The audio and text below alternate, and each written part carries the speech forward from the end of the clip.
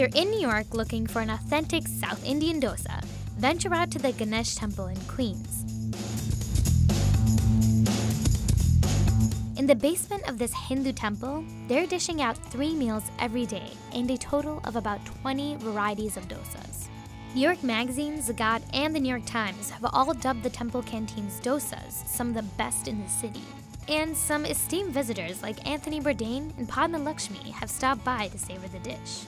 This is a 40-minute ride for us to the temple, and I do it every Tuesday because I love the food, and visiting God is the excuse I give my family. Everybody from India, they like this South Indian food.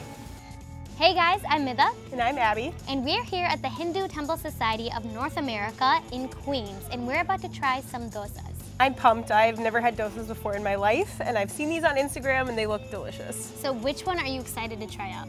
I'm excited to try out the one that's like the length of the arm that I've seen all over the internet.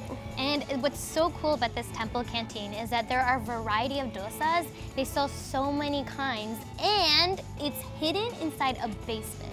So let's go find it.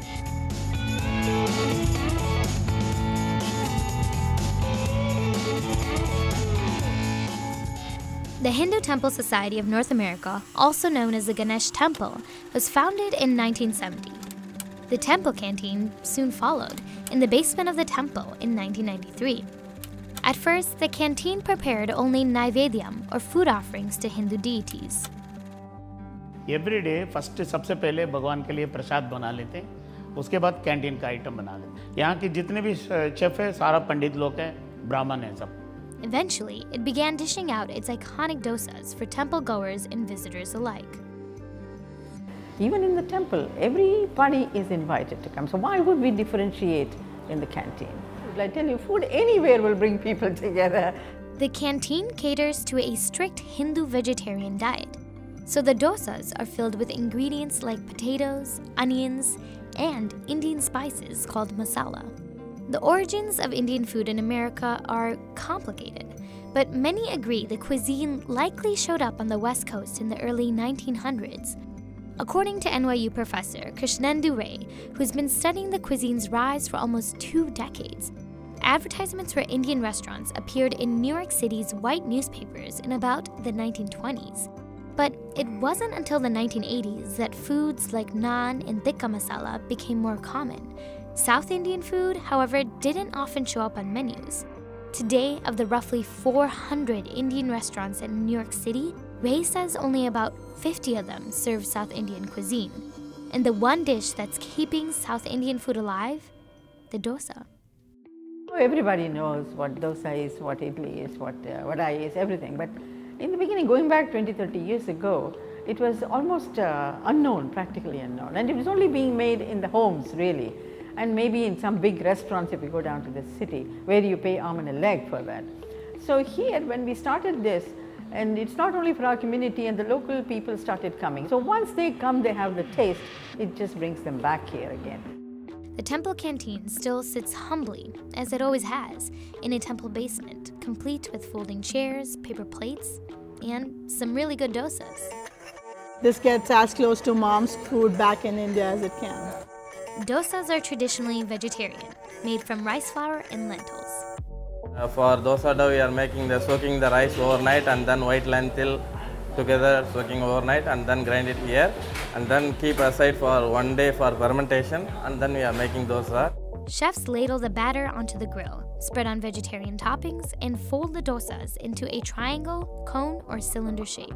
We decided to try the 3 most popular dosa varieties.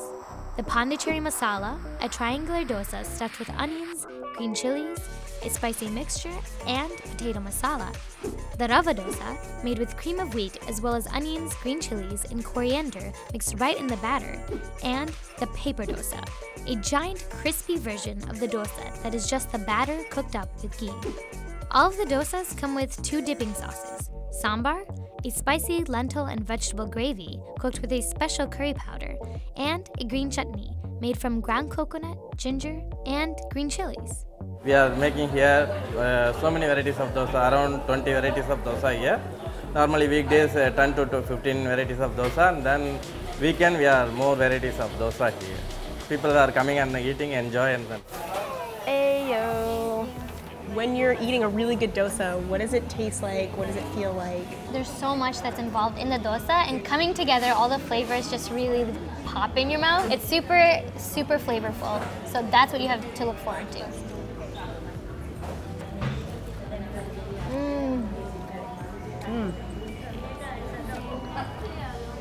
This definitely has a kick to it. So on a scale of 1 to 10, I would say this is a 5. Yeah, a 5 in spice level, which is good because it's not overpowering the dosa at all. No, yeah. You can still taste the interior of the dosa, which consists of onions, corn, potatoes, so many different vegetables inside of here. Now that I've done a second dip into the sambar, the spice level has definitely kicked into like a 7. Now it's in the back of my mouth. Yep. Yeah, but it dissipated pretty quickly. If you do not like spices, then chutney is the way to go because it'll definitely like soften it up, make it easier. If you don't have a spice tolerance level that's very high. So you always eat it with your hands? Yeah, because most Indian food you don't really need forks or spoons. Like it's very traditional to eat it with your hands and just dip it into the sauce. How lucky am I that this is my first experience with dosas? You're pretty lucky, Abby, because I don't think anyone has these many dosas when they've tried out the first time. Because what if you are someone who likes the Pondicherry masala dosa and you wanted a filling dosa, you know, a dosa with a lot of filling, and you ordered the paper dosa?